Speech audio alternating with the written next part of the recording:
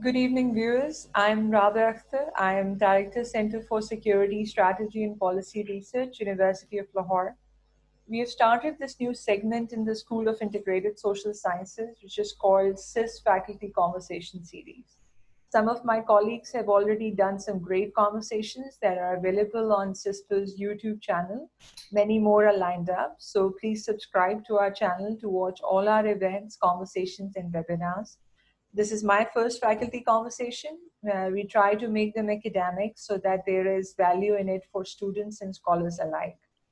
We meet today at the 22nd nuclear anniversary of Pakistan, and I'm joined here today by someone who is the perfect person to talk about nuclear Pakistan, its past, present, and future. Brigadier Feroz Hassan Khan, retired, is a research professor at the Department of National Security Affairs at the Naval Postgraduate School, Monterey, California. He is the former director of the Arms Control and Disarmament Affairs Strategic Plans Division. A former brigadier in Pakistan Army, Feroz has been dealing with issues of war strategy and nuclear affairs for the past 4 decades. After completing command, staff, and instructional appointments in the Army, Feroz, with academic qualifications in strategic studies, was transferred to the then newly established Combat Development Directorate in the GHQ. Since then, he has been seeing Pakistan's nuclear program as a practitioner and a scholar, which is a rare combination. He has authored the most authoritative account of Pakistan's nuclear journey, Eating Grass, the Making of the Pakistani Bomb, which we'll be discussing today in our conversation. So, Feroz, welcome to the SIS Faculty Conversation Series. Thank you for your time and availability for this very important conversation. I know this isn't exactly Chahi in the background, but I have tried. I have lots of questions for you, and our audience has also sent in some questions. We'll begin by asking a couple of rounds, and you can answer. The obvious place to start anywhere is your own past and what brought you to this point.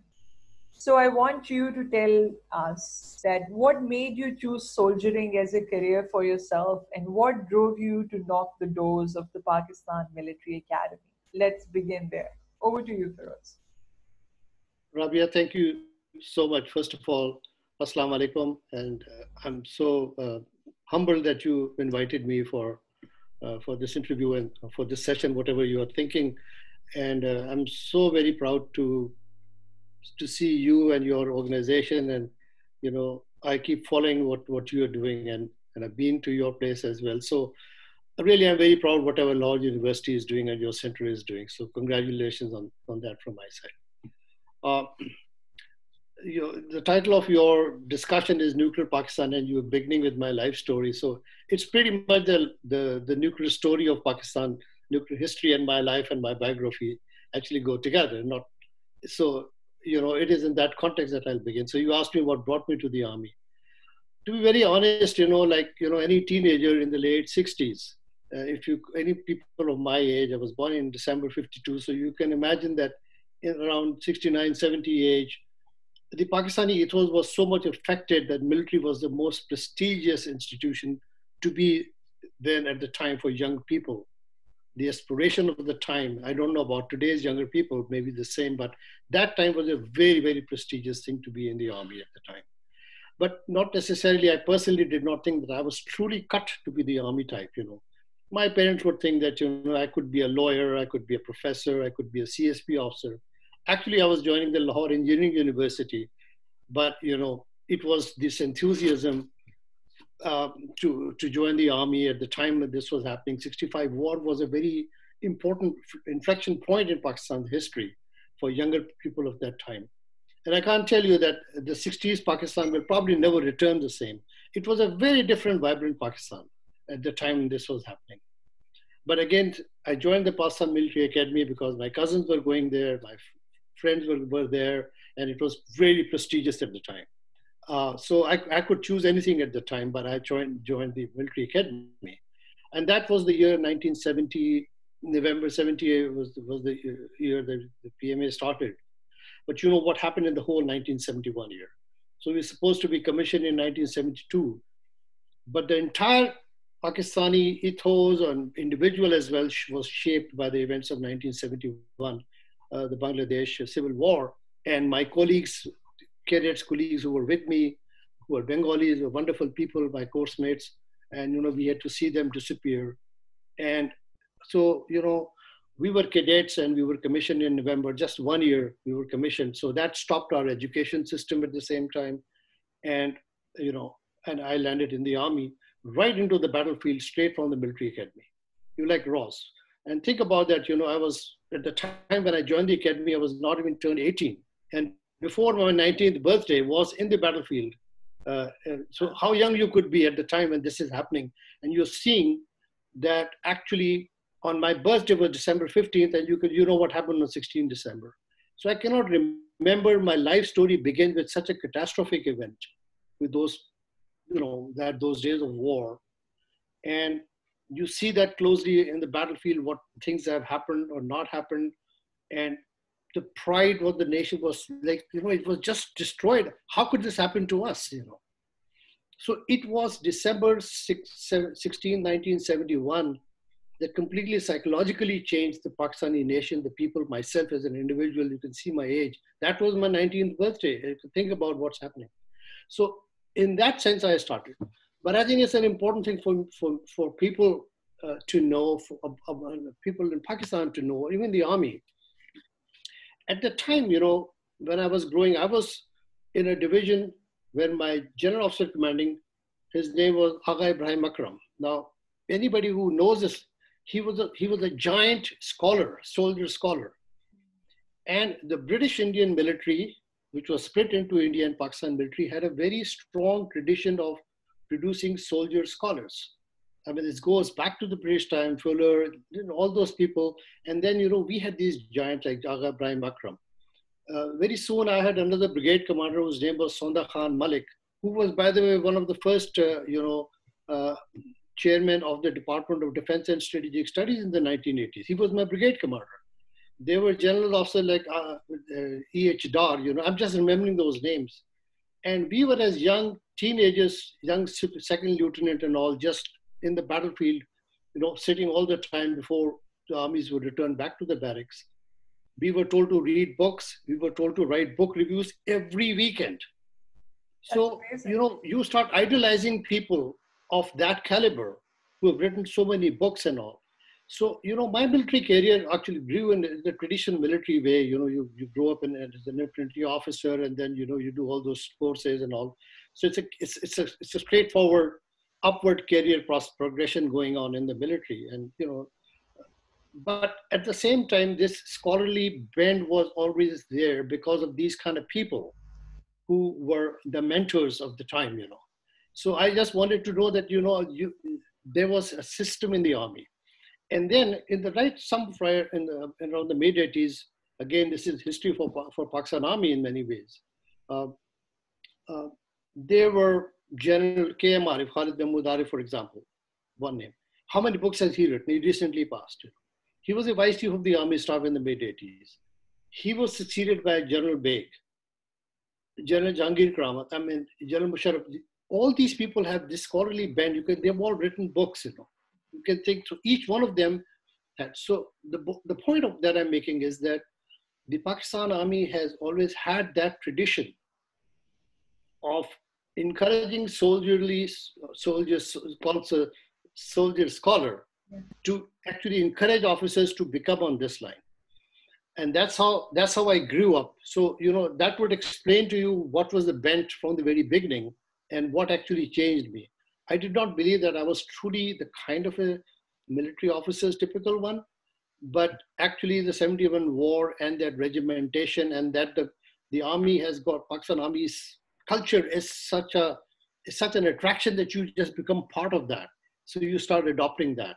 So you always like a hybrid creature as far as I'm concerned, which way to go, So that was my background because, and you can see that the 70s and the 80s period, a lot happened, I mean, if you're getting into the history of nuclear Pakistan, and this is where the nuclear history begins. Absolutely. The very history begins with my career. Yeah. Absolutely. I'm glad that you talked about the 1971 war and your experience of it because you were amongst the youngest batch of officers who fought the 71 war. I want you to tell us something about that experience. Did it shape your thoughts about conventional imbalances and the need to getting a force equalizer, something that transformed the country's thinking about nuclear weapons later on? What are your, experiences from that that you then took forward when you became a part of the SPD later on, which we'll talk about? So tell us something about that. Yeah, actually, at the time we were very young, but at the time, but actually, what did shape thinking within the army?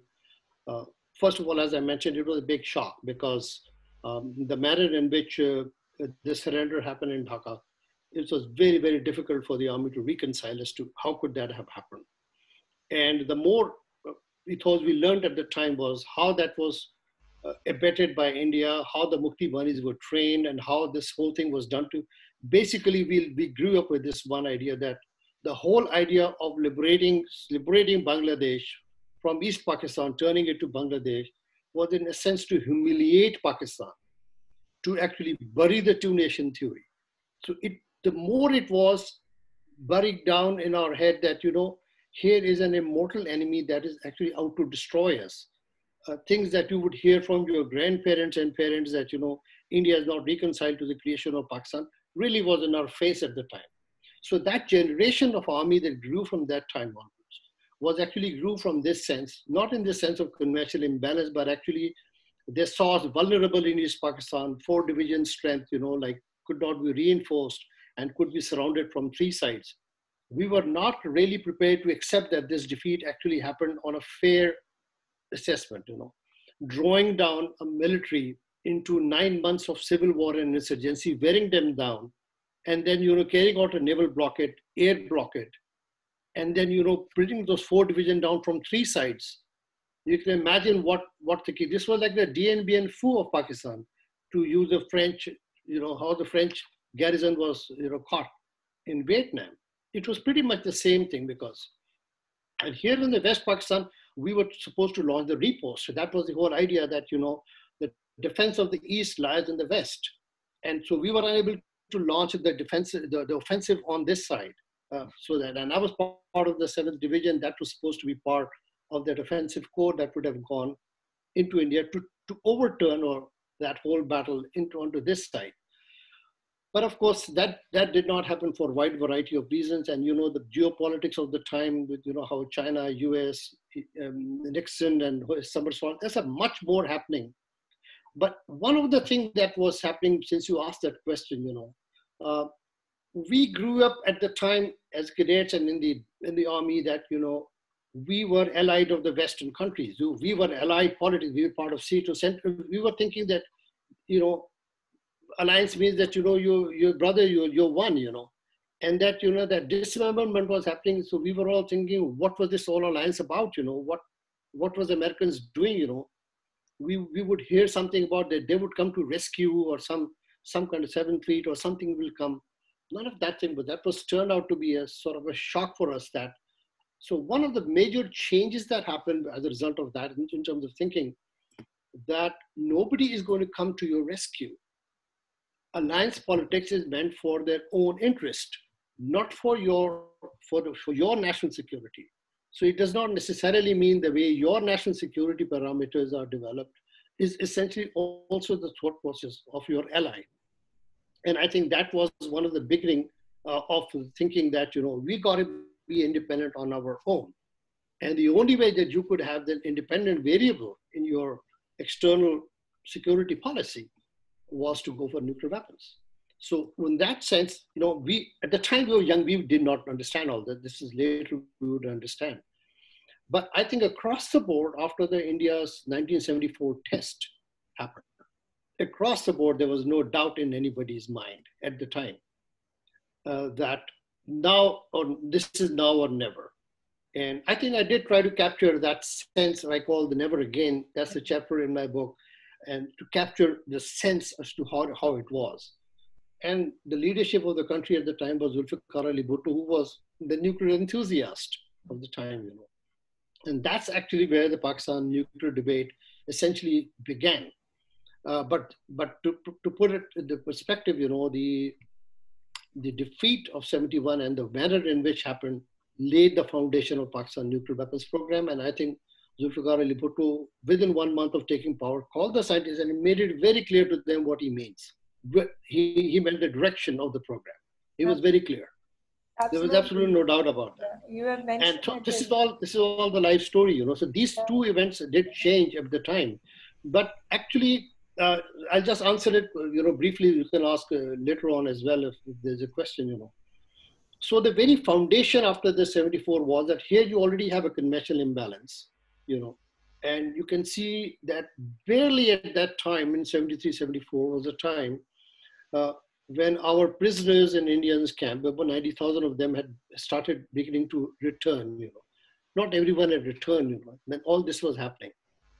And by 73, 74, I would say, the leadership of Zulfikar Ali Bhutto, was a very charismatic leader. Bhutto's whole popularity in the 60s was youth movement. Students were the one who brought Bhutto up. So he was very popular at the time. And we were having Islamic Summit in 1974, which is before. We were seeing all the leaders in Lahore. People were forgetting that, the wound of 71 and beginning to see Pakistan as a very different Pakistan emerging, like Islamic Pakistan, holding Islamic Summit in Lahore. So that youth, that generation of mind began to really see a new light, a new hope. And when India conducted their test in around May that year, it's a very important year because that completely brought the second shock to them. That here you have, it's like a twin shock. You have a conventional imbalance that a country could destroy you conventionally, and now that has conducted nuclear tests right across your border. So think about the security policy of the country. How could you think about? And that completely changed Pakistani nascent program, or they didn't know which way to go in 72 when Bhutto desired actually the program to go in that direction. But then it was full blown. There was no turning back after 74. There's absolutely no turning back, no matter how many laws, United States, or how many international proliferation, etc., would happen. I can tell you, no way Pakistan would have turned back from 74 after that event that happened. And that was the whole idea behind. But in terms of military strategy at the time, we were very naive. I've interviewed so many people for my book, and I'm talking about those people who were our bosses and seniors at the time. From military core was very, very, very naive about nuclear thinking. Say, hey, what would happen if India attacked this place? If you come up on Lahore, it was very militarily way of thinking what role nuclear weapons could play at the time. Very naive, actually. Uh, a way of thinking at the time. How can destroy? Can it be used in counterattacks? Can it be used in counterforce? Very a military weapon, like an artillery weapon. And so it's a very rudimentary thinking that nuclear weapons replaces conventional defense's weakness. That was how the initial thinking in the 70s began. Of course, later on it would mature into a different way, but go ahead. So this is the brief. Sorry for a long answer, No, but no, no, no. Perfectly fine. And I think the points that you make about this realist lesson that Pakistan got not to rely on anybody but themselves, I think that needed to be brought out, and we all need to understand as to how alliances work, and what lessons we need to learn from 71 onwards. So thank you for that, comprehensive reply. So moving on, you have commanded troops at the LOC and IB, and from there, being part of the Combat Development Directorate in GHQ, I would say that you've seen it all.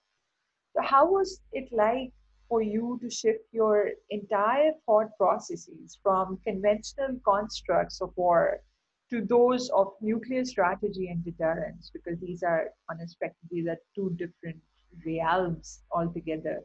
What contributed to streamlining your academic bent towards nuclear studies? And here I would want you to tell us as to what do you do at Monterey Naval Postgrad School. So starting from your own experiences about these two realms of conventional constructs of war to nuclear strategy and deterrence, and how you landed up in academia with all encompassing knowledge. So talk to us about that a bit. okay, I can give you some short answer because this is long. So again, it is an important inflection point, just not my life, but actually also how the Pakistani history changed at the time. I mentioned General Aslam Beg and General KM Arif, in the mid 80s. Um, at the time in the mid 80s, this was another very important point in the history of convention and nuclear context. And it again has to do with my life, so I can answer it from both sense. Um, During the brass tacks exercise in 86, 87, there were other elements that was also happening in the world at the time, in our region. Whenever decisions are made or whenever life-changing events happen in individual or in the national level, it must be seen the decision in the metrics of the time that happened. In hindsight, you become wise. Oh, he should have done this. It's very unfair. You should see how decisions were made. So when brass tacks and all were happening in 86, 87 time, that was a time when Soviet Union and United States were also, having a rapprochement with Gorbachev there and the Soviet invasion of Afghanistan. We were wondering what's going to happen if the Soviet and if the Cold War ends, or what happens now.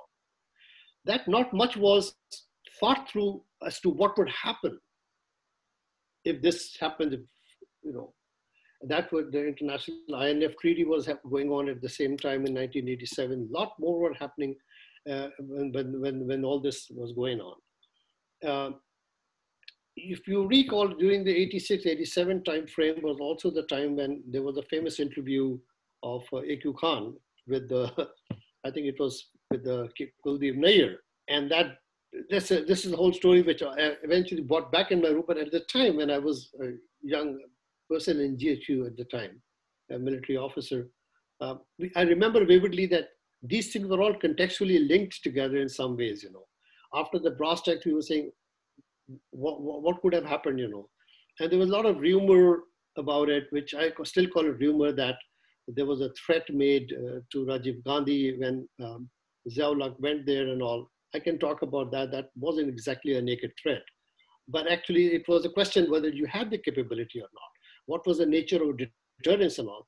This kind of debate at the time in the mid-80s, people were not thinking in terms of deterrence. That even today, young kid and your students, all the time they talk about deterrence. That was a very rudimentary way of seeing what was deterring India at the time. Was it your nuclear capability, not demonstrated at the time, but sort of perceived at the time? Did A.Q. Khan leak it deliberately, or did he just slip out of the tongue? He loves to talk. Everybody knows that. He just said it. How is it possible that a top scientist whom everybody knew is the most classified thing he's doing in the world, an Indian journalist goes and interviews him? How the hell what happened? What was the security doing? These were all questions in our mind at the time when this was happening. And it's an important juncture at the time. So why turned upon? Because the end of Cold War is happening around this time. And we found that India is modernizing its nuclear strategy, the convention strategies in shape and form. And I would say at the time with General Arif and General Aslam Beg followed each other during Ziaul's time. They were both vice chief of the army staff. They were thinking generals, and the Pakistan Army then developed the counter response called the riposte, and there was an exercise called Zarb-e-Azab, I remember. No, not Zarb-e-Azab, Zarb-e-Momin in 1989. So these were the period when we were sophisticating our conventional plans. And conventional plans at the time when the Soviets are withdrawing from Afghanistan. And the Pakistani military and, thinking at the time was what changes are happening in the world, how the Cold War is ending. It's very important history of Pakistan because we were still going something called the drag of life. And so it was General Arif's idea, which was followed by General Aslam Beg, to send young officers to top universities in the world to get educated. So, it's not just to go to staff colleges and do war colleges and, in USA and UK and Australia, other places, but actually go to universities and get studied. And, because of that nature of scholarly bent that I was mentioning, myself, along with many others, named Saleh, for example, Qasim Qureshi, General Akhtar, I remember all these people all together a batch who all went to universities in UK and USA to actually get higher education from civil universities. And what then happened was that, when you are educated in a civil universities, you develop different tools of thinking. your tools of analysis are different when you learn it from that intellectual bent of mine. So from my own standpoint, I was at SISS, Johns Hopkins University, and this was one of the top school of strategic studies here in the USA, and King's College in London and many others went in these places. I'm giving you the beginning of these processes as to how the soldier scholar were beginning actually to get into mid-career officers who will become senior officers in later stages, to get this broader spectrum of different tools of analysis. And actually, when we were coming back, and Indian Army people learned about that, which I would learn later on. Even K. Subramaniam, I met him once, and he he used to, when he learned about that this is what the Pakistan Army did in the 80s, he wrote a very big piece in India. He went back, he said, look at Indian officers. They are still coming back from Dehradun and these colleges. They don't know these intellectual thinking. He was very mad at the Indian Army. And he actually wrote a piece with my name on it. With my name on it, because he met me. And when he learned that it's not me alone, there are many more. And he was saying, the Pakistani Strategic Plan Division did not come out of nowhere. It came because the Pakistan Army had taught 10, 12, 20 years before that. Of course, we didn't know SPD would form at the time, but actually it was, it's an important thing that how we were leading ahead in terms of thinking just by default. And it was only because they were thinking like General Arif and General Beg and all, they were thinking ahead. So I was one of those tools, you would say, of their thinking in the army to go abroad and study there. So when I came back, I was of a different sort of a person, I was on the line of control and commanding and all. That is the time when I just returned back from SISS, so I was sent to Siachen Glacier with the line of control. And it's a tradition in the army that if you spend too much good time in Washington or anywhere else abroad, the moment you come back home, you go to the harshest place, So the background picture of yours does not remind me of Chagi, actually it reminds me of Siachen Glacier more. Because that's what I was sent there. And that was a fascinating experience that I was commanding the 5th Northern Light Infantry, 5th NLI, a fascinating unit that I still remember. And that's really one of the memories of my life that I spent those years when I came back. Initially, when I came back, I was bubbling with knowledge. I should write something, do something, write these books. Where will all this knowledge go? You're throwing me into the wilderness. I was a little mad. I said, look, give me a little breather time. Let me distill all this somewhere, and then you can send me anywhere in the world. But they said, no, army is army. You go there. And it turned out to be a remarkable experience at the time, when I was commanding the 5th Northern Light. That was a very different experience, completely different experience from the 1971 war. But that's really, you're fighting the weather, you're seeing the soldiers, you're seeing how these people are fighting. And to be very honest, and I did write, but that's what happens when you start beginning to think, and nobody would disagree with me in an intellectual way, but it's not necessarily liked in the army. And I thought that this was a futile war because Indian and Pakistani soldiers were actually dying more of gangrene and frostbites, and pulmonary edemas and, cerebral edemas. And, they're just sitting on those heights, which is inhumane to be sitting and fighting those wars and see what's happening on the India-China border even there. So to me, that was in an intellectual sense, not in the military duty sense, but in intellectual sense. And I was commanding officer and I used to argue with my GOCs and all, what's going on here? Why are these soldiers dying like this? I mean, this is like, you kill, they kill, I shoot them down, you shoot their helicopter down, they shoot my helicopter down. What is this? This is no war. I mean, this is like just, so much precious life and resources are being wasted now. Of course, I mean, we all knew what Siachen Glacier issue was at the time, but actually it was another inflection point in my life that happened. And after I finished my commanding duties, I was coming back, and this is the story because this is where your question actually comes back into the transition. When I finished my command tenure on the line of control, my unit had moved to different places as well. And I was to be posted back on staff assignment. So this is the first staff assignment that I'm being assigned, and the RVGHU has to decide what to do with this person whom they sent and spend a lot of money to get there. I was on a PhD program, but they said, no, come back and command. So that's a separate story. And that is how it happened that I landed up with General Ziauddin, who was the Director General of Combat Development Directorate in GHQ. And that wasn't pretty much known in the army to be a career point or something, and I had no idea why I was posted there. Um, and so when I arrived at General Ziauddin, it turned out that he was the one who was asked for my assignment because my resume was the one that actually talked about the courses that I did at SISS.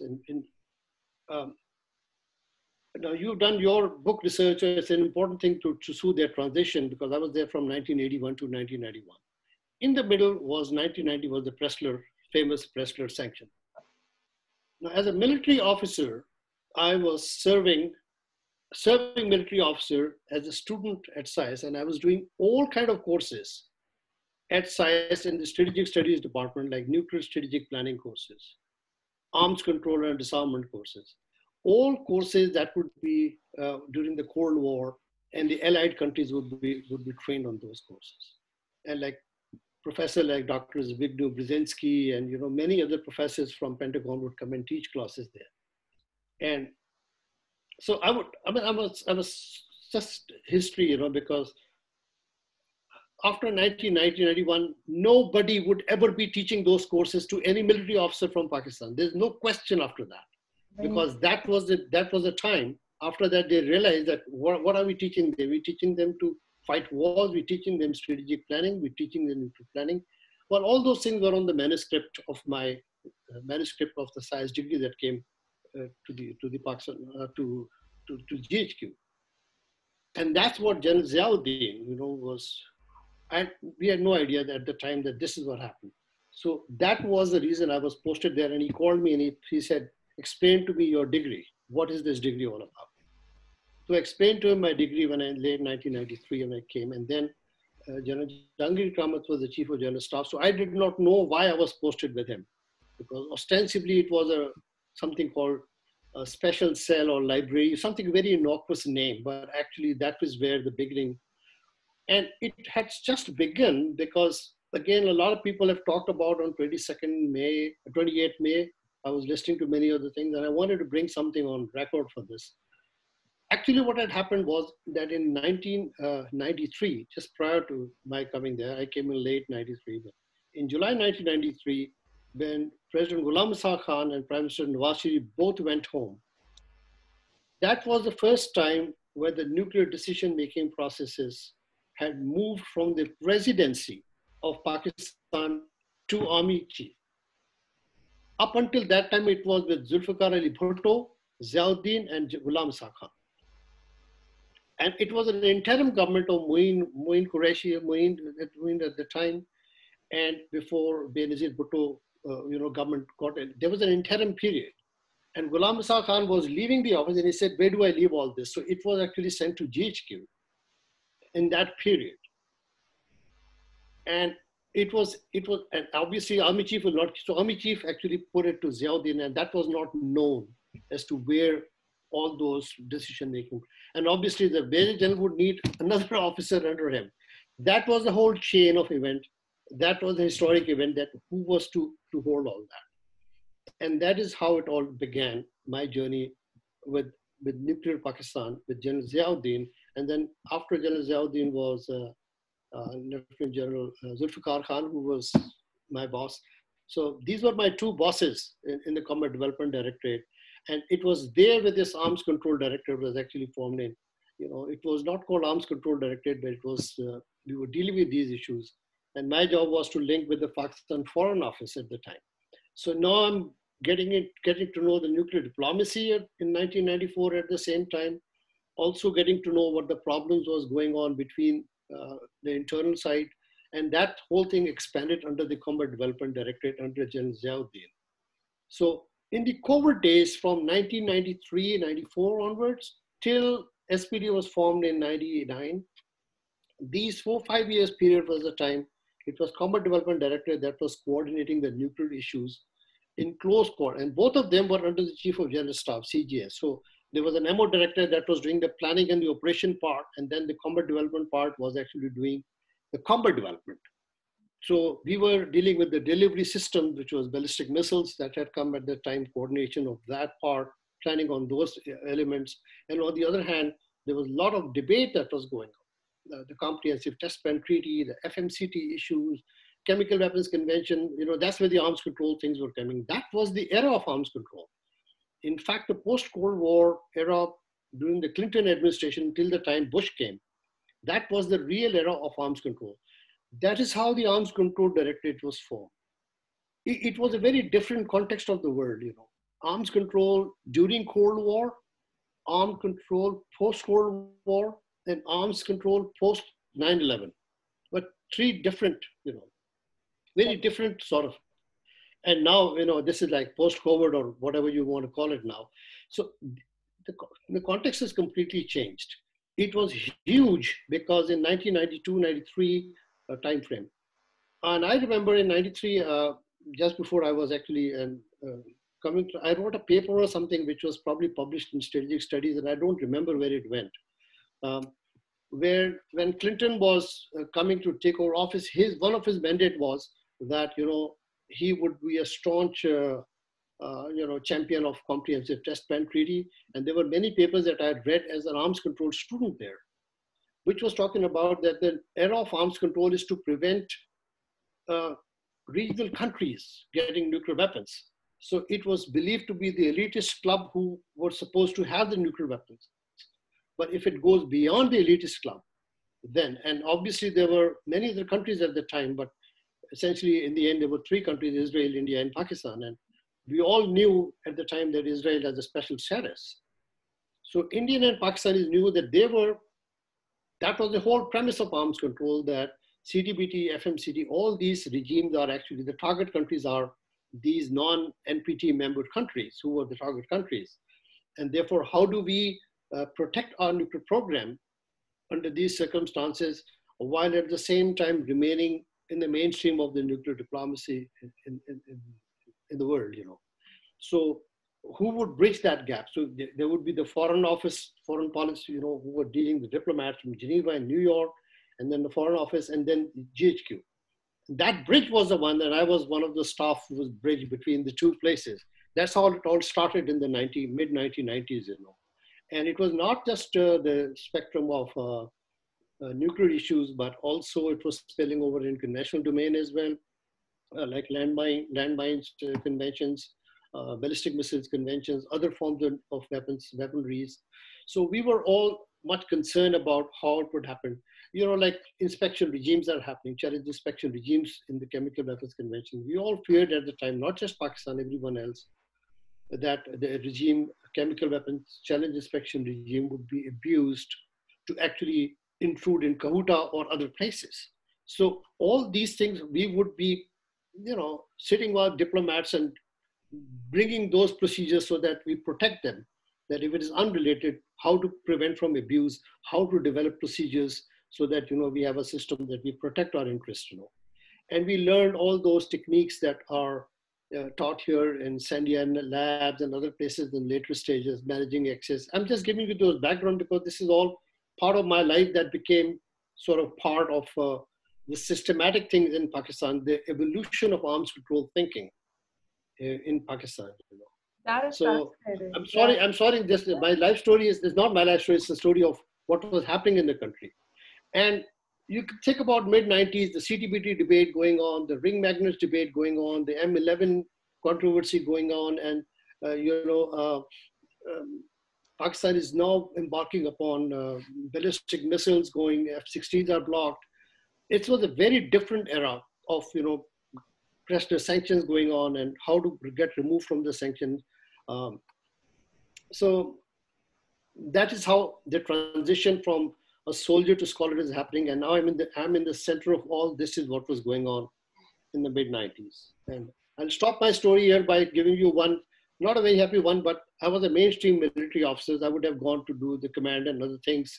And all these things were stalled because of my long stint at SISS. I've been outside the country. So by the time I'm getting back into the mainstream of command and war college and that thing, I got promoted to the brigadier rank, and I was about to go for that when I suffered a heart attack in the tennis court. So as many military officers would know, once you suffered a heart attack and you are down categorized militarily, your military career ends right there. So my military career ended at that point, and after that, I was recovering from whatever my health issues, and the rest is kind of history because that's a nuclear test happens, and then I had only one choice left, one pathway left to get back to my the soldier hyphen academic. So the soldier will diminish, and the academic will come up. That's my story. Fascinating details, Feroz. There's a lot of learning for all of us, starting from this whole, soldier scholar evolution, which is not only your evolution, but also the evolution of how military as an institution has groomed its officers over a period of years. And then, your intellectual pursuits abroad, and then bringing them and those being used by the military to give you positions, further when the strategic plans division was set up. So with this, I would like to move to this. So our audience is a learned audience, informed audience, has read your book. Majority of them, I would say, have read your book. Anybody who's interested in this subject, it cannot escape your work. So my question to you is, once we talk about eating grass, you know, you're uh, you're excellent. I just am short of adjectives for it. What motivated you to write that book? Because in Pakistan, the kind of culture that we have, unfortunately, not a lot of people write intellectual, they don't follow their intellectual pursuits, and they don't produce books. So we don't have even a whole volume of memoirs. We don't have a culture of oral history. And when I was writing my own book, I felt that this is one area where Pakistan needs to produce. So you wrote Eating Grass. I want you to talk to us in a sense, because there are students and scholars alike who will be listening to this talk once we post it up on YouTube later. Um, it's a work that is rich with primary sources, oral history interviews. How did you collect those? Could you have gotten access to those oral history interviews had you not been a part of that organization itself and not known those people? I maintain that I, as a scholar, civilian, would not have had access to those oral history interviews if I had pursued, something like eating grass from a Pakistani perspective. Therefore, I, did it from a U.S. Perspective and use U.S. historical sources. So, talk to us about that process itself while you talk about how and why did you decide to write that book, and why was it important to get Pakistan's history out there. So, over to you for that. Rabia, thank you so much. I'm sorry, I'm always probably giving you longer answers because you put my story into life story into that.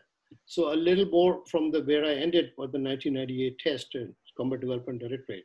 That's a whole paradigm change. This is completely changed now. And now the SPD is formed, and I'll not go into the details because that Combat Development Directorate was eventually, it was disbanded, and those portions dealing with nuclear became part of SPD. So part of that grew into the SPD, and as the SPD was formed. It's another story which I've written in the book already. So that is how it happened. And because like you asked me the question previously as to how did I transition and how did I reach here as a Naval Postgraduate School, I want to give you that because it has to do with the background of how eating grass started. So I was at the fag end of my military career. I was left with about 2 years of service, in SPD. And I wanted to start off where I left in 1991 with Dr. Brzezinski and all. I wanted to restart there because now I said, look, let me finish my doctorate now. And this is my life now. So I requested at the time, nobody knew about these fellowships, So I wanted to get back to SISS to finish all that. And they advised me, why don't you come on series of fellowships here and we'll take it from there. And by virtue of this arms control directorate, all these big names in the nuclear world, they were associated. I was a face of SPD all over the world. I was talking all over the places. So these mentors of mine who were mentors in the 1980s, like late Professor Stephen Cohen, Michael Crepon, Dr. Elliot Cohen, all these big names who were in the strategic studies world were now known to me. And I was seeing that I'm now heading to finish off where I had left. So I had actually applied so the Army actually gave me 30 months, 2.5 years of study leave to go. And I was already ending the career, so I requested the Army that, what's the point, there's no point taking leave, so I'll go on the leave, but, it's just, this is the end of my military career, I'll become an academic. So I literally turned, because that was the end. I wanted to hang my boots, and I was give a lot of, that is how my journey to United States began, with a fellowship in Stanford University, Woodrow Wilson Center, Brookings. And this is a very critical period in 2000 and 2001 when I'm applying all this. And think about that, this is post-nuclear test, and we have nuclear sanctions, we have nuclear test sanctions, we have President sanction, we had a military sanction, a military coup. So we are sanctioned under sanctions under sanctions, at the time. And this is the time, and I began with the whole project for which I was, accepted to come as a visiting fellow, was a buzzword that is in the buzzword. That time nobody used that word. It's called strategic stability in South Asia. And the reason why that was so attractive was because I was a face that was presenting Pakistan's strategic restraint regime. I believe just about 2 days ago, the Pakistan foreign minister also mentioned that. And this is like a 20-year-old concept that was conceived at the time. And I used to be presenting that because it was evolved on that desk from there, which you can talk later on if you want to have more time, that how that evolved with another story I've also written in the book. People can read that in the book. That is what happened. But then 3 events happened back to back when I was doing this fellowship at the time. 9/11 happened. 9/11 happened 4 days after I landed in Woodrow Wilson Center in Washington, D.C. You're familiar with that place, right? Opposite White House. And then after 3 months, you have India-Pakistan standoff that almost went to war in 2001 and 2. And so when the whole world focuses come right, the cross is on South Asia, on Afghanistan, Pakistan, you have India-Pakistan sitting, there's a nuclear war. Here is a scholar writing on stability, and the whole world focused on me. And at the time, Malia Lodi was the ambassador, and all these people. It's very, very hard to imagine. Like I was imagining, it's very difficult to recollect what happened in 71 when the catastrophe happened.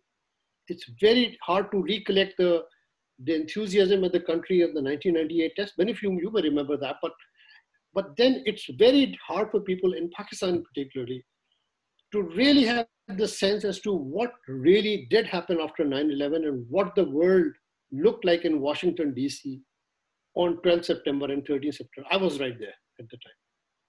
And that was, that's like a paradigm shift. This was like maybe even worse than Pearl Harbor. This was a very huge event, and that completely changed how mad Washington was. And right in the center, which country would be named all the time? Pakistan, Pakistan, Pakistan all the time. Nowhere.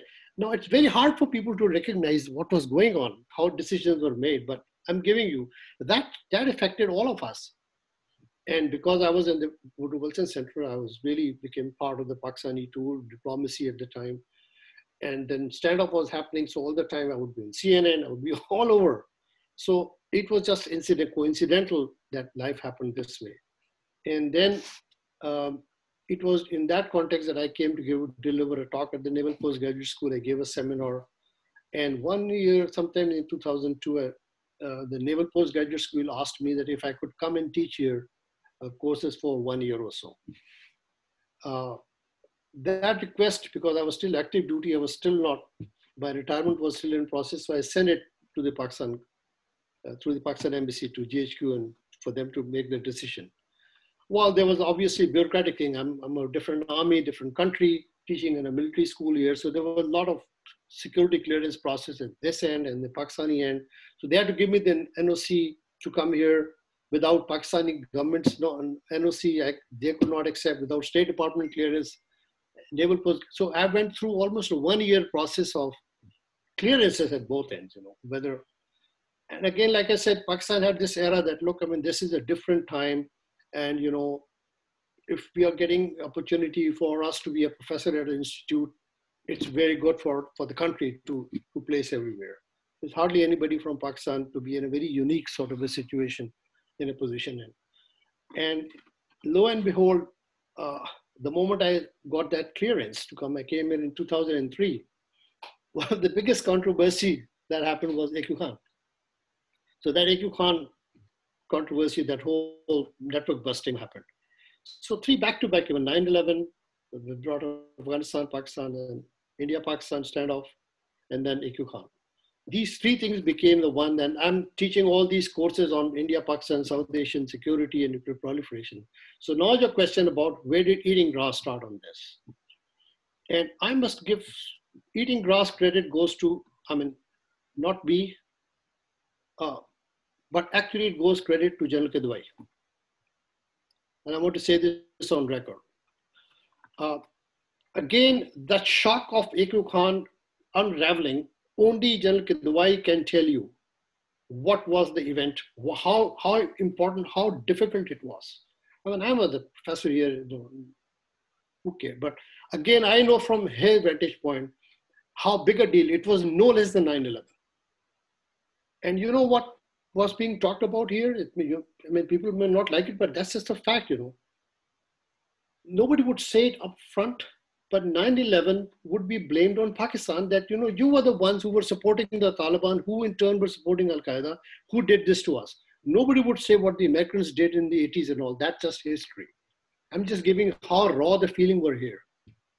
And on top of it, when this AQ Khan thing happened, they would say, you people are, you're doing everything to the detriment of our interest, So it was so much of controversy, like Sultan Bashiruddin Mahmood and those Majid meeting with Osama bin Laden, and that used to be all over. Every think tank is talking about all those issues that are being talked about here. And I'm one person, how many people were here to tell all these things? So I'm just telling you how difficult, what was the handicap of all this? So eating grass actually began in the sense that it was my idea when I was here with Peter Levoy, who was the director of the research center, and then he was a professor here, we were teaching together. So I approached Peter Levoy and I said, look, we have to co-author and write the book, because up until that time we had Israel and the bomb, we had China and the bomb, we had India and the bomb, we had, and it so happened that, and it's important to know that, you're asking how it was corally done. The fact is that when the challenge is big, then you meet up the challenge. All of these authors, except for George Perkovich, who wrote India and the Bomb, he was in Carnegie. All these authors that I'm naming, David Hallam, you know him, our friend. Solid and the Bomb. He's right here in Stanford. It's about an hour away from where I am. Then we had, China and the Bomb, John Lewis Tate. When I was the visiting fellow, his office was next to mine, and we used to chat a lot about Pakistan and the bomb and China and the bomb, and I learned so much from him, late John Lewis at the time. And Avner Cohen was here in Middlebury Institute here in Miss Institute, Israel and the Bomb, So you can see that all these books were written here, and it was fascinating that there is no such book equivalent. There were books written, but not quite at that level. So I suggested to that this is how we should write. Otherwise, Pakistan nuclear program will only be associated with the AQ Khan network and nothing else. Nobody would know the story of Pakistan nuclear program, how it evolved, what happened, unless we get to the bottom of this whole thing. Like, we don't have a book like that. And that was a fascinating idea at the time. And why I told to General Kidwai, because when we went and presented to Kidwai, and he said, look, he was convinced that this is the story is going to be like that. And he said, okay, give me a plan, which is coming to the question about methodology, etc. So we presented a whole PowerPoint presentation in SPD. This is what we intend to do, what we requested them, the methodology, and why we did this. And I've written all this in the preface of the book, by the way. So it's not that you listen to me, it's also written in the preface of Eating Grass. So obviously, they went through a lot of process. Almost Pakistan government took almost 8-9 months. And again, I would say this was a different era. The US-Pakistan relation was really on the up. And this was General Pervez Musharraf's time. It was a very open time, openness. He himself was writing his book, Line of Fire. So encouragement towards intellectual writing, etc., was very much, this was a very different time with people would be encouraged to write that. And I had full support. So what was agreed upon? Because, now you're, it's like you're treading at a very, bottom, on the edges of classified information, on sensitivity as well. So it's a very difficult subject to write and very controversial subject to write. You know that, the controversy. So first of all, the controversy was that this is not a proliferation story. Everybody was writing about AQ Khan and proliferation. You name any, everybody would love to write that. People have done PhDs on that. I don't want to name them, but you probably know. Nobody knew this, but this was the in subject. So everybody would just write on that. The other part was the stability part component, that here are two nuclear armed countries together next to each other. India, Pakistan are considered to be the most likely two nuclear armed countries to go to war. And that is even true today. I mean, I'm talking about the intellectual thinking here. And then the issue was relating to the pilferage of nuclear, you can call it nuclear terrorism, as they would call, about. So all these questions, everything which can go wrong on the nuclear side, up front and center of the name was Pakistan. That is how, look at the handicap, this was how the atmosphere existed here. And I'm talking about 2004 and 5. So when we presented them and General Kidwai agreed, so after a lot of going back and forth, I must say that there were many people whom I don't wish to name. They were skeptics. People were not willing to be cooperative, since you asked me the question, and even at the time, because there were many who never wanted this to happen. They never wanted a book to be written for a wide variety of reasons. And I don't want to get negative about it, but I knew it even at the time. But I think the decision was made that you will give it full support. So how the methodology was that I would be sending the questionnaire about, we're sending them the list of people whom our preliminary research would be done. So that was the questionnaire would be sent to them. They will vet the questions and say what questions can the person interviewing answer the question, and what question he should not answer or we should not ask. And then the idea was that if those questions that the individual scientist or politician, whosoever, would not answer, we would be given a background briefing at SPD. They would give us the answer, should be the answer. And because I was part of SPD, so I was also conscious, I was part of the same organization. So obviously I would not write or do anything which will be detrimental to their interest. That was just almost understood, and it should be understood even now. Why the hell, So, and I was so conscious about the sensitivity to know to what extent.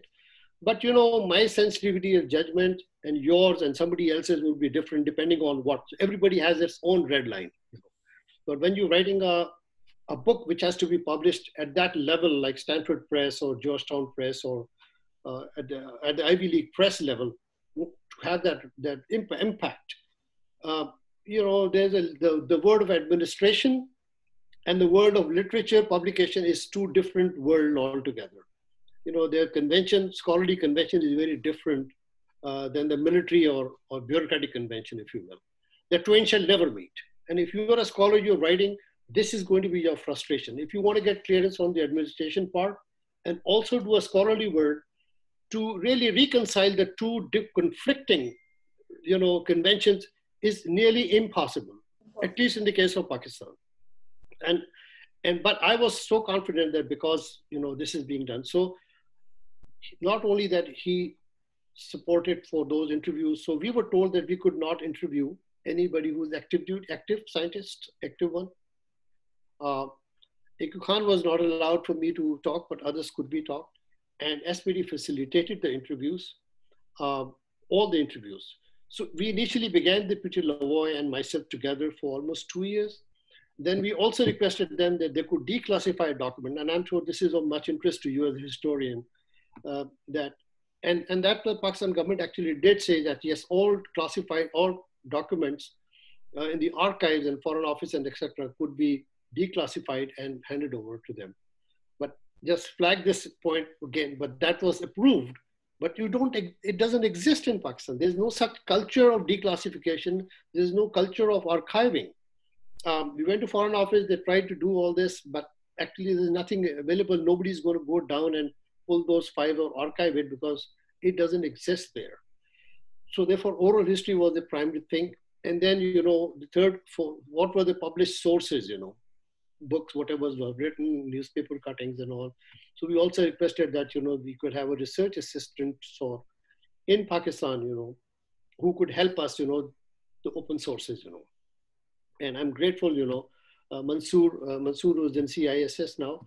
He helped a great deal, I think from 2006-7 onwards. He was very, very helpful in giving all the open sources, research and all. He compiled a lot. So it so happened that Peter Lavoie went into the government from here after 1 year or so, somewhere in late 2006, early 2007.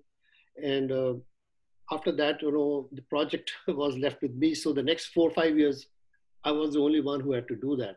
And for me to reach that level was the hardest achievement of my life. And I had to really prove that, my transition to the soldier, to the academic world of this level, I have to prove the mettle. Otherwise, I wouldn't survive here. So I came here to NPS for 1 year contract, but now it's almost like 18 years. But I had to really become that level of scholarly bars. Otherwise, you would survive here. You could survive for some time, but not that long.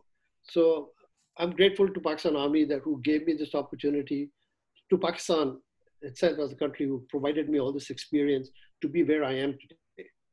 But this was how Eating Grass started conceiving in. And I can tell you that I had almost about 50 to 100. I can write 4 books out of that whole reservoir that I have. And you were doing PhD here. We used to talk often on the phone here when you were at Kansas. So I remember that, all those things were going on at the time. Excellent support, people would come out and great interviews. So why Eating Grass is important is, I'm being very immodest here. Allow me for being immodest for a few seconds, because it is not my story. It's not my pen that wrote. My job with the pen was to keep my voice, but also not let the review and other process take away the thing. It was the hardest experience of my life and people don't understand what publication in an Ivy League means. You write something, the anonymous reviewer will trash like hell. He'll come back and say, what nonsense are you talking? This is crap. And especially when they are so much intuitively against the country, to get that narrative out is extremely difficult. Extremely difficult, because some would say I'm fudging AQ Khan, somebody is saying I'm fudging the military's role in proliferation, somebody would say that I'm fudging China's role, somebody would say, who the hell is this guy? Let us know what is his vantage point, who is he? We don't know him, he's not Kenneth Walt, he's not Scott Sagan. I'm the first time author of that kind of level. So many of these people would actually, come back, and these were the difficulties of the manuscript. My manuscript had turned 4 times over, 4 times over it was. And then it was the smallest thing. I don't know if you've been through all this. For example, the book cover has Pinstack picture. Now, Stanford University Press would not pick that book cover up until and unless clearance come from Atomic Energy Commission copyright through SPD. And the diagrams in there, those data in there, there was a big, difference as to, is it mine? How did I get this data? Obviously, the data is so much of open sources, and I'm trying to get those data verified that, look, if I write that this capacity of this plant is this much, this is going to be the gospel truth because it is coming from my background as a former SPD, so it'll be the truth. Let me know whether this is truth or not, because, it's better to be correct. You don't have to, So there were many, many difficulties through which this methodology and the book process went. So, and then the oral history part, if you're a historian, it's important for people to know if you're writing another one, somebody, on any other topic. There is one event, if it is a successful event, in this case, nuclear program is a successful event, so everybody is the father. Everybody wants to claim their role in it. Nobody wants to give credit to anybody. Very rarely it would happen that somebody would give credit to somebody else, particularly the scientific community. And then the narrative of the same event between the military senior officers and the diplomats would differ, politicians would differ. So it was a very, very difficult way to wade through who is right and who is wrong on the same event. And there, I've got numerous stories on that. And then you have to exercise judgment as to what is it that you must put in the book that reinforces the academic themes, the literature, the theory aspect that was part of that. And in this case, it was about realism through the lens of strategic culture, an explanation of three distinct new ideas about why states go nuclear in the sense. It's not beyond, it was beyond security, but I came with this whole idea, which became very popular in the world. Even today, people, PhD students and others talk to me. This is about that nuclear acquisition of nuclear weapons is done when states and societies goes through national humiliation. Like now David Halavey writes about what, remember about the Soviet and, about how Chinese, everyone had gone through the humiliation. And then the sense of isolationism, the sense of isolationism is another, Israel and others, Holocaust. So those very thematic things came out. But what truly attracted, specifically in the case of Pakistan, was the sense that nuclear weapons capability had association with the national identity. And I think that was very fascinating because that was very unique to Pakistan. So then the idea was it about, well, yes, it was the first Muslim country to acquire nuclear weapons country. And it was very huge for national identity. Think about that Pakistan national identity. At the very root of that national identity was challenged by India when they defeated Pakistan and said two-nation theory is dead. And so the nuclear capability will have the survivability of the state of Pakistan.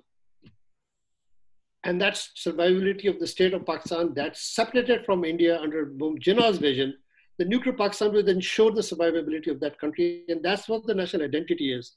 That it is the only Muslim power that acquired that capability and has been able to advance that capability.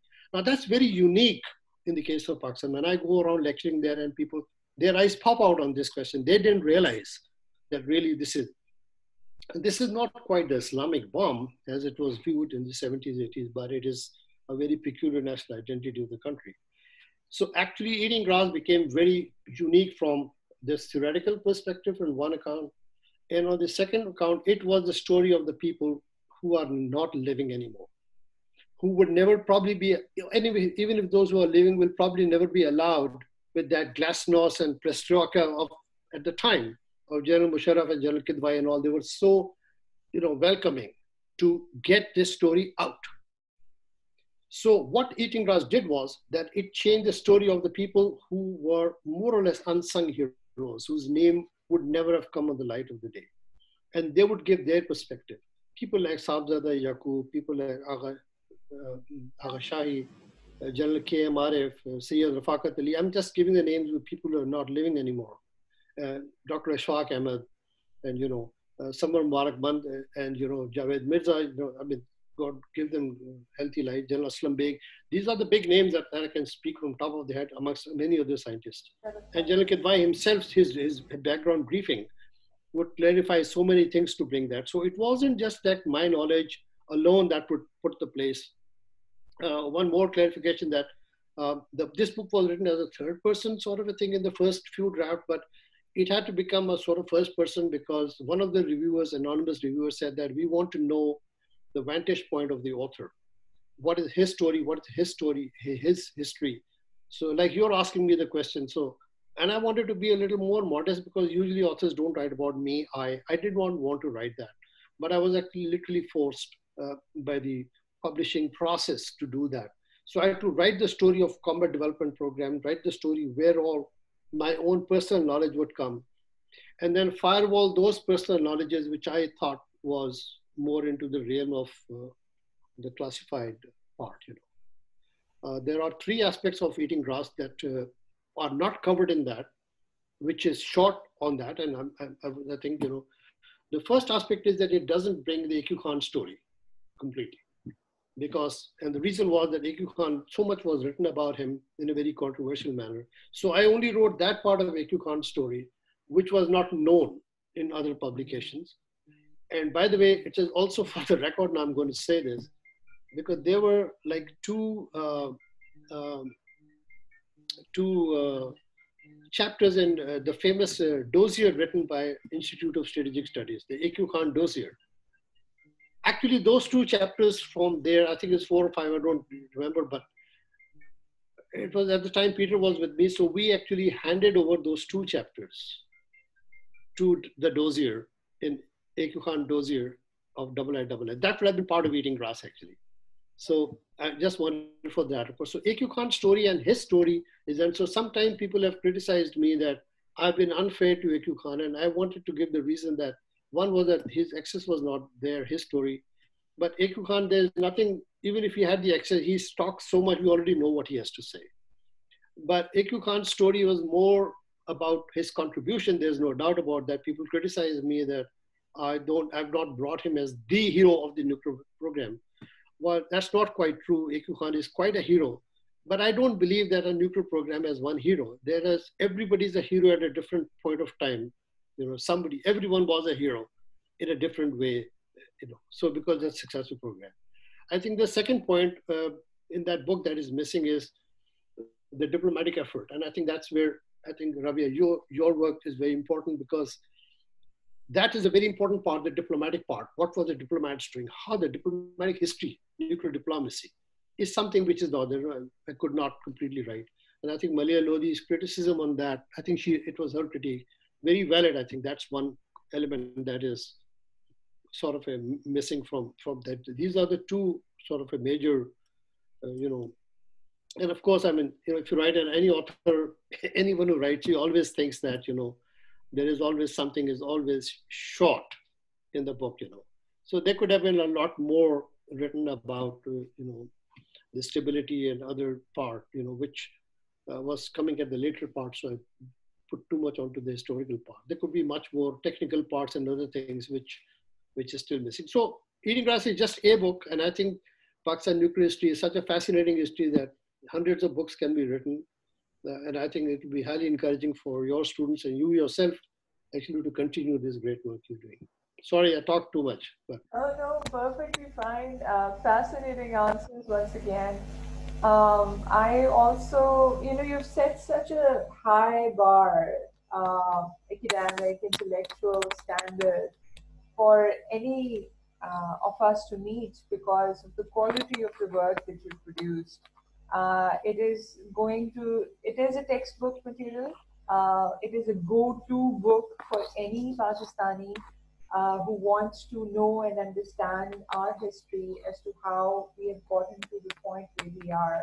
And the point that you made about national identity, I hope after listening to you today, people read your book once again through that perspective of national identity as to how it's the nuclear program sort of anchors, all of us together. And this is what my tribute to, my very humble little tribute to all the, bureaucratic, diplomatic, scientific community, military, through my own work is. Um, it's a very difficult balance that you have to maintain when you're working with Western publishers, and I can completely understand your dilemma there. And I want people to appreciate that even through going through that rigorous process, you have still, able to let the evidence speak for itself and maintain that narrative and perspective and brought the balance out. It's been extremely difficult exercise. I can appreciate that because I've dealt with that process, and I want our viewers and students to understand that it is not easy to work with Western publishers. But hats off to you for managing that and pulling off a masterpiece. And thank you so much for writing that. With this, I would make a segue to my last question because I'm conscious of time here as well. Um, And what I'm going to do with this question is, let you answer and delve in some of the questions the audience also sent to us.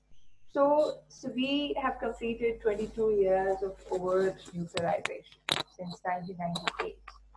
I want you to look at the next 22, like 2042 does, and tell us how do you see our region evolving? Today there is an India-China face-off in Ladakh that is happening. These three countries are nuclear weapon states and they share troubled borders, in this region. So there's that one aspect of it. I also want you to talk a bit about Pak-US relations with respect to our nuclear program, and even beyond that. You've conducted some of the most important strategic dialogues between our communities in Pakistan and US. So talk a bit about that aspect. What role do you see? How do you see the evolution of that happening, this relationship Pak-US happening? And then lastly, end on, what is where is our foreign policy heading as a nuclear weapon state? What do you see should be the pathway? Should we act? Are we acting like a nuclear power? Do we have that, in our consciousness? Why does it not translate into our actions? So on those lines, I want you to end your talk in a futuristic sense. Tell us how do you foresee this region evolving? Over to you, Feroz. So thank you, Rabia. Actually, so I teach the course. One of the courses that I teach here, and going to teach again that I was talking to you earlier online, is called the Geopolitics of Southern Asia, and that's been a very popular course that I've been teaching for the last 6-8 years, which includes all these elements, the questions that you've asked. And the second question that you asked about the U.S. Pakistan, so U.S. Pakistan, India, kind of a trilateral thing. And actually, it all started when I came here to the Naval Postgraduate School. We started these dialogues in a very different forum, and others started copying that. Um, and of course, about the Pakistan foreign policy, I'll answer. So these are three separate all lectures. I'll try to be brief because they're already taking a lot of your time. About this trilateral dynamics going on right now, I've read a lot what you have written about. So I'm not a person who would have this kind of a crystal ball for 20, 22 years that, it's very hard to see. I was surprised to see you said 2042. I don't know why it was there, because uh, one of the first projects that I worked in year 2001 and 2001 at Stanford was called South Asia 2020. It is 2020 already now we're talking. That was a book. And that book is still there, and I hope your students can read those books, because these book chapters were written by almost like who is who on geopolitics and other issues. And Hassan Asri Rizvi is one of the persons who's written the book on Pakistan strategic. Sorry to cut you here. I think it would be fascinating to review that book in 2020 now. And Absolutely. See how it goes. Yeah, the book is titled South Asia 2020. It's edited by Michael Chambers, but it was Scott Sagan and others who organized at Stanford University. And in that book is the first chapter written by Dr. Hassan Asri Rizvi, Pakistan Strategic Culture. I think that is probably one of the finest piece on strategic culture on Pakistan that he has written. I've also written on that, but it doesn't beat that. That's very original, And I did borrow from there as a lens to develop the eating grass as well. So I must give him a lot of credit on that from that standpoint, But I was just looking back at that, what were we thinking at the time and what could happen? And you will see that partially a lot of things that was anticipated about 2020 has somewhat happened here. If we really look into the geopolitics of the time, it was about rise of China. It was about how South Asia will be situating itself in the context of rise of China. And we have already seen what is happening here. The only thing that is missing was that nobody had anticipated Osama bin Laden and the terror part. That was something which completely changed the dynamics of the region, which was not part of that. But we were looking into the nuclear future about thinking from that standpoint where credible minimum deterrence and others would land. The reason I'm saying 2020 because that's, future is what is in the past. Uh, Frankly, at the time, if you're going back and looking at 2001 and see where India and Pakistan are in terms of 2020, we could anticipate that at some point India would be putting a triad. That was even thought about even back then. And India has fielded a triad. Uh, the level of sophistication that has happened because we could not know that there will be artificial intelligence, there could be autonomous weapon systems, there could be cyber. These were all this technological evolution that is now shaped now, was not anticipated at the time. We talk about minimum credible minimum deterrence, minimum deterrence. We kept on fighting over these words, which in essence mean nothing. The minimum was never a minimum. We kept on just defining it. The whole core of the whole crux was what is credible, and its credibility will always be advancing. And by the way, back 2001, nobody could have thought that that the US would move away from its long-standing leadership on non-proliferation and give a deal to India. So all these factors have so significantly changed in ways that international great power relations towards South Asia significantly transformed by 2020 because of so many factors that were not anticipated. And those three critical factors, I would at least put it. One was, the breakaway of terrorism, the hub, how it became. And these non-state actors that was ravishing all over the region, and that started affecting the India, Pakistan, Afghanistan, and China. All relationship was developed. That was one very important element. And as I see that part, the terrorism part, is eventually going to go. That genie is going to go back into the bottle in the next couple of years. I'm looking forward. I don't see that part really lasting much for long. Even though when I say this, wait for my next book, by the way. I'm just sort of giving you a premier on these things. This is such a tragic of South Asia that while one country is thinking of really shutting down that tool of asymmetric warfare that has been so counterproductive to Pakistan, now we're doing Zarb-e-Azab, we were doing the Radd al-Fasad, we're getting rid of this all. At that very time when the Pakistanis are trying to put the genie in the bottle, India is trying to pull out its own genie out. And this is like Ajit Doval and other openly talking about, fifth generation warfare, openly talking about doing Baluchistan and all. Nobody did that. Nobody could have even thought that you could blatantly come and speak from Red Fort to say, I am doing this in Baluchistan and in Gilgit. Can anybody conceive of the kind of world nobody could have thought about at that time? So the kind of liberal world order and the norms of the international systems that existed at the beginning of the century, by 2020, things are happening that really people of my age and my generation, people really be scratching their head. What the hell? How can leaders talk like that? And that includes, by the way, US leader as well, including, I'm not sparing anyone here, the kind of languages that is happening in the world, the right wing, the swing of those authoritarianism and the nature of the change that has happened in the state system, which is very, very pathetic, So I would have said that, this kind of jihadi thing will eventually go down. But what India is unleashing now, it will come back to haunt them again. What they have not realized what they have done. So that is one thing, as I can say. And I'm not talking about 2042. I'm talking about more near terms. And a decade or so is more easier to foresee. The other part was the technological part, which obviously we couldn't anticipate then, but we could do now. And this is a very big question, and it is not.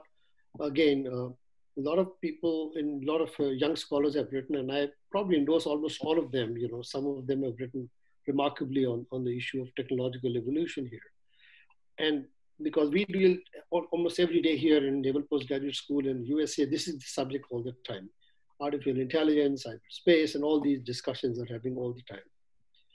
So I think the biggest danger here is autonomous weapons taking over in nuclear armed capable countries, which is very, very hard. So that will be the second major change here that has to be looking. Many of the people have written about that. you asked about the track twos we did. We did a lot of track twos to determine where these inflection point about escalation, de-escalation, war termination, what all are the cause of escalation, and how can that be controlled, or all those assumptions based on which doctrines, known doctrines are evolving. We do try to test those doctrines only to arrive at the conclusion that uh, we're very lucky. We're just lucky. We just don't know what could happen, how escalation control could be. And especially when you have all kind of tools of new technological tools that are happening, uh, there could be encouragement to keep on testing below the perceived threshold of each other, to keep on proking. To put it in a more scholarly way, the stability instability paradox is going to be seen much more, because the new tools are providing greater ways to cause instability paradigm, and the spectrum is going to increase a little bit more, because you could test the threshold through such innovative means, either through UAVs or precision guided munitions, or a lot of things that are happening, that could be to space. So this is such a very evolving sort of a thing that on the technological front, and I can say. And the third part is the geopolitics of the time, which of course, so the now we are now living, I think your students are writing, we are now living a time that this is, the post-Cold War is over, the post-9/11 world is over. We are back to the great power competition. We are living in an era where the world global politics have returned back to the great power competition, and states are part of pieces of that. My own view about Pakistan is that Pakistan aspiration has never been a great power, and probably should not be. But Pakistan actually began with an ambition of, and it was almost treated like one in the 1960s. I call it back to the future, to rise as a middle power. It's not great power, there are middle powers. And middle power are a very essential component of international security and balance. So that brings your question about the trilateral part, is that Pakistan external policy as a nuclear power has to be a middle power, a country that is not based on alliance politics, so that it is only surviving to serve the interest of other powers. For 70 years, in my view, Pakistani foreign policy has been to serve the interest of other powers at the cost of your own interest. And that was because of your geostrategic location and the nature of internal politics that has happened, the civil-military relations, how the regimes in the country has survived over a period of time, and really a perpetuity of, like an obsessive perpetuity of rivalry between India and Pakistan. That has really taken down the drift in South Asia, And I have to say this rather sadly, that given the dynamics that is happening, particularly in India, because India is 80% South Asia is India. India leads. So South Asian direction is going to be where India takes it. So India has become so nationalist. We talk about the USA here as well, and a lot of critique of Trump and others. Talk about, if Dr. Brzezinski was alive, he would have said, United States is not to dominate the world, it is to lead the world. India does not lead. India is so obsessed with domination, and that it tries to dominate so much that even the weakest country starts saying, I have had enough of your, how long can I bandwagon with you? There's a slippery slope of bandwagoning. In the end, you capitulate. South Asian countries are not going to become Sikkim. Even Nepal is standing up now. You know that, what's going on in that border. Sri Lanka stood up at some point. Enough is enough. And I can say, no matter what regime, even Bangladesh will eventually say enough is enough. So the or only Bhutan, country that... Bhutan for that matter, Yeah. So you can see that what I see 20 years from now is, unless and until India changes back to what was essentially called the Gujarat way of dealing with the neighbors. It's a rhetorical thing to say neighbor first. Actually, you squeeze the neighbor down so much. And if you're a nuclear armed country, there's no question that you're going to be arm twisted into things. So you cannot become, Pakistan cannot become a West Bangladesh. So, and this will not happen. That would be an affection that happen even in the absence of, say, miraculously. So in the next 10, 20 years, no matter what, I see that, and I'm saying this much more, Mr. Paul, people say a lot that I say. I see that the line of control will eventually become the border between India and Pakistan. There's no other solution left. And I think there will be some kind of a respite for the people of Kashmir that happens. Because the way the autonomous area of autonomous Ladakh has now become a problem between India and China now. You know, see that. This is what has happened at the border. What's going on between India and China at the moment. And you can hear in one of Indian commentators, they say the real reason what this pushes, that the more India tries to push forward, this is back to the 1962. The reason 62 what happened was India would just start inching and inching and inching until the Chinese said enough is enough, and they start pushing it back. So the Indian narrative is that the Chinese are pushing it back. The Chinese narrative is like, hey, you're changing your behavior. We don't know. We come back to the history of 62. This is exactly what was happening there. So eventually, they had to whack it in 1962. My own view is that, India tests these border areas because a conflict with China, when India does a conflict with China, actually suits India. My grandfather used to say that India loves to have a war with China in 1962 because that's the only way a non-aligned India can stay non-aligned and still bring everyone to the rescue of India, because at the time Soviet Union was pissed off with the Chinese. So the Soviets will throw in weapons to India, and the Americans, they said, holy moly, we are having Cuban war here, and this is China-India war going on. So they started pumping all the weaponry to India. And India said, thank you, this is what non-alignment actually means. So India would love to do that.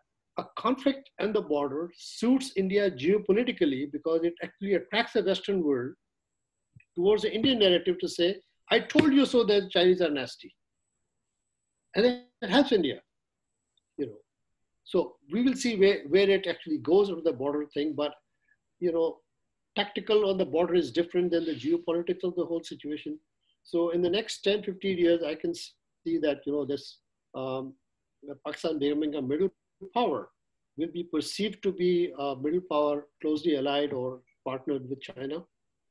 And that would mean that Pakistan would likely be steering away from the Western country. I don't think that's a good foreign policy for Pakistan. The best position for a middle power country is that it can have distant and equal relationship with all. And that is what Zulfikar Ali Bhutto, I think, or Ayub Khan at the time, when Bhutto was foreign minister, that was called triangular tightrope walking. If you talk to all diplomats, they're going to tell you what this triangular tightrope walking was.